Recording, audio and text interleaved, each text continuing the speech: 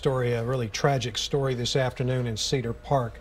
2 children are dead after a crash on Whitestone Boulevard, which is also FM 1431, and Walton Way. It happened about an hour and a half ago. This is a live picture from the scene near 183 and Walton Way there. We are getting information that police have shut down Whitestone while they investigate this crash, so you should avoid this area. We've just learned police in Cedar Park think this street will be shut down for the next couple of hours at least.